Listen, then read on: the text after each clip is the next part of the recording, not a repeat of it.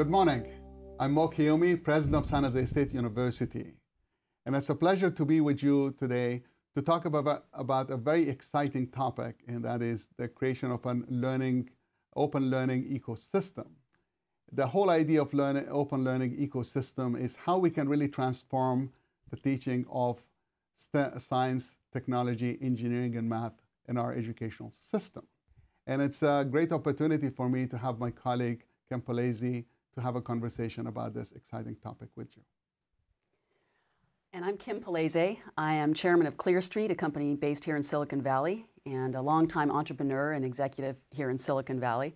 I'm very passionate about the topic of education, and specifically the need to prepare the next generation and the current population for 21st century jobs. You know, we really are at a tipping point today. We're at a point where we are requiring a whole new set of skills, and the workers of the 21st century need to possess new qualities, capabilities, skills that, frankly, the workers of the 20th century did not.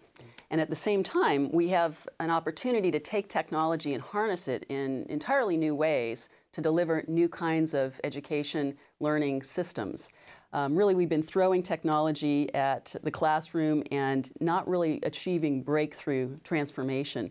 And we're finally at a point now where both the technology and the way that we can deliver the technology and the way that individuals, in particular youth, but also our current workforce, can actually absorb and incorporate technology in the way that they learn. So we're sort of at this tipping point where we need a whole new set of skills, and we finally have an opportunity to achieve breakthroughs with technology in education. I think you're absolutely right that we have to find new and more innovative ways of using these technologies so we can really have the workforce and be able to enhance the quality of life for the whole globe, but especially here in the US as well. The other problem that we have is there are so many distractions for our youth right now. There are some reports that say now, at least in the US, the youth spends they text about 3,000 times a month, which if you work that one like about 4 minutes a text, that works to almost a 6 hour a day, which means that that's almost like a full-time job for any person. So the whole idea of attention economy is really becoming a new concept that we all have to look at. So on one hand, our traditional methodology has not been successful in meeting the needs that we have. And also, as you mentioned, the other part would be all of these distractions, and using technology in the last decade or so in a number of different disciplines, such as healthcare, such as transportations, entertainment systems and others, have really given us breakthroughs. And now it's really the time that we really use these technologies in education in a very innovative and very creative way as well. That's a very good point. Well said. And I think you're also touching on the point that learning is now no longer constrained to the four walls of a classroom or even a certain number of hours every day. We now have, again, the opportunity with technology to take learning and teaching beyond the classroom and enable students of all ages to, for example, instead of being physically in a classroom, to use their mobile devices, to engage in social media and collaboration and new ways of working with other students, learning topics and exploring new ideas together. So we're now at again, an opportunity, a tipping point where we can move from rote learning in the classroom for a very constrained period of time every day in a closed kind of silo-style education system to an open education system that's 24/7, that's accessible by anyone, to anyone all over the world, and that frankly enables lifelong learning. So the learning doesn't stop when you graduate from school or leave school. The thing that technology really helps us is converting closed systems to open systems. And as you mentioned about the traditional classroom being confined to a physical space, now in the new technologies, classroom could be anywhere. And that's where the walls that we have between formal learning and informal learning really has to come down. Technology has really caused the death of distance. So it means that we can have teams working together. That could be across countries, across nations, across cultures, and we could have a faculty member or who could serve as a coach anywhere in the world and have students from any other part of the world, and they can all work in virtual teams collaborating.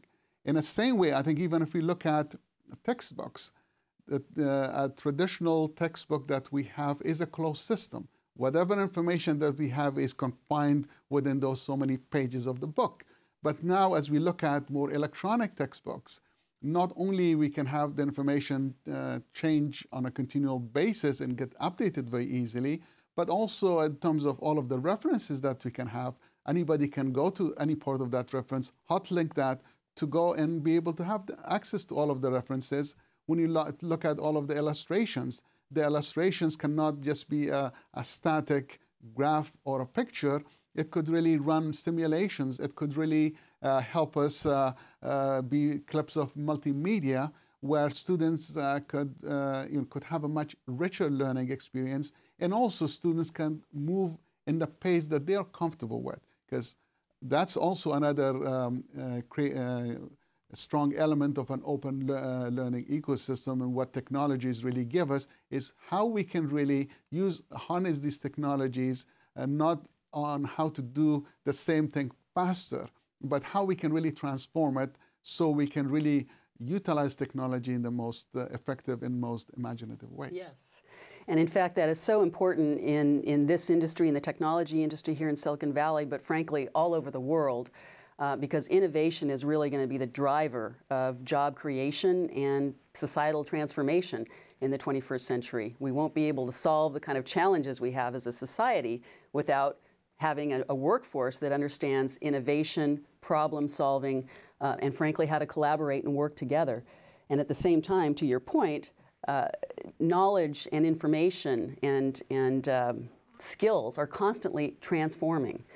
So no longer in our industry can you learn a set of information about, for example, a hardware system or a software architecture or a biotechnology challenge, because that topic, that area of subject matter will constantly be evolving and changing. So because of that pace of change, our industry, Silicon Valley and the technology industry, and again, more broadly, our society can't afford not to have an education system that is continually retraining and introducing new material and expertise from people who really understand the subject matter. Well, you're absolutely right. The new educational system has to really promote innovation. And part of that, if we look at elements of innovation, of course, the two key factors will be both the sense of creativity as well as imagination. Yes. And if you look at the traditional educational system, unfortunately, with the best of intentions, many times we have tried to kill that. Sometimes I say facetiously that our educational system sometimes, with the best of intention, has been very effective in killing any element of creativity. Because if our expectation of a student is to cover what is on those so many chapters of a book, that what the teacher tells the student and recite it, and the student's role is to memorize that and give it back, that really is part of a closed system. You're not really adding new information. So part of our new educational system is how the instructor can really be that kind of a coach that helps students, guide them in a path that they may have difficulty in the beginning, but as part of it, in their own creativity, students can find new ways, new and more imaginative ways to be able to solve a problem, because we need those creative juices. Yes. Of all of our students. We can really have foster the idea that every student find a way to really enjoy the joy of creativity, the joy of discovery, because through that kind of an approach, they can really learn.